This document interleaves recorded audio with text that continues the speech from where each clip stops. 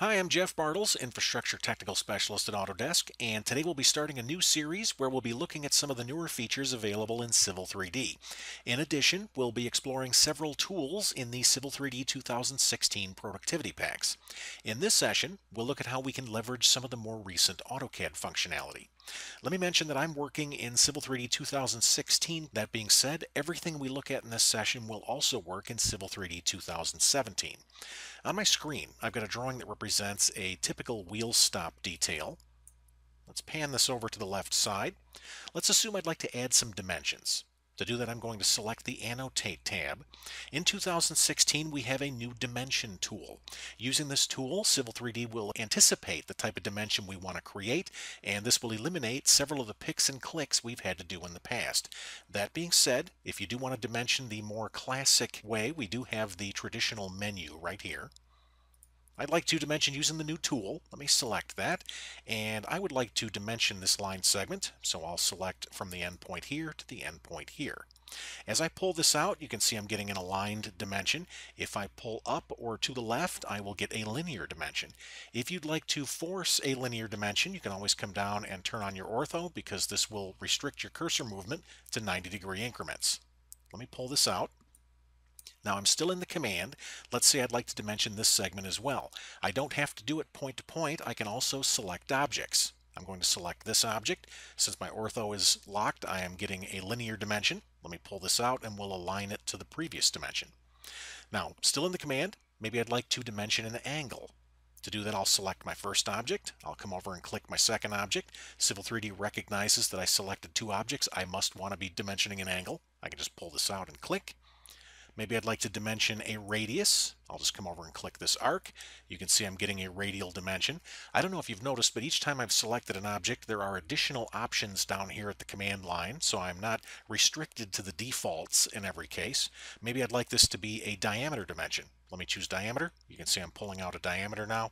I'm going to flip this back to radius. We'll pull that up, and I'll press escape when I'm finished. Let me zoom out. Let's say I'd like to create a continuous string of dimensions along the bottom of this part. I'm going to zoom back in. I'll launch the new dimension tool, and I'll select this line and I'll pull down. Note some of the options we have here at the command line. I do have continue down here, although I don't even have to use it. Being in the command, all I have to do is select the previous dimension, and Civil 3D will anticipate that I want to create continuous dimensions. So I can pull this out to the endpoint here, and maybe we'll pull another one out to the endpoint here. When I'm finished, I'll press escape a couple times to get out of the command. Now let's say I would like to add a dimension to this line. Once again, I'll launch the command, I'll select the line, and then I'll pull this down and align it to the previous string. If I do that, it will give me another menu with additional options. From here I could replace this previous dimension, or I could break it up. Let's choose the breakup option, and I'll press enter. You can see how it slipped that new dimension in there. There was another option in that menu called Move Away. Let's take a look at that option. I'm going to launch the dimension tool again. Let's dimension from the endpoint here to the endpoint here, and I'll pull this down and we'll align it to the previous string. If I use the Move Away option, Civil 3D says, okay, he must like the location where he's placing that new dimension, therefore we will move away the other dimension string. Now that I'm finished, I'll press escape to get out of the command. Let's pan this over. In 2016, we now have word wrap available in our dimensions. So if I want to add text to one of these, I can double click. Let me press my arrow to put the cursor over here to the right, and then I will type. I can then grab these double arrows and I can control the width of this label. I'll click on screen to finish the command. Let me pan this over. Right here I've got a small paragraph of multi-line text. Many times in a detail you may see this text surrounded by a rectangle. In the past, creating that rectangle was usually done using the polyline command. The downside to that was if the text was edited, if we changed the width of this multi-line text or added or removed text, that polyline didn't update with the object. In 2016, I can add a dynamic rectangle. I'll do that by selecting the text. I'll come over to the Properties palette and I'll drag this down. Right here, there is a new text frame setting. I'm going to click Turn this on. I will then press Escape.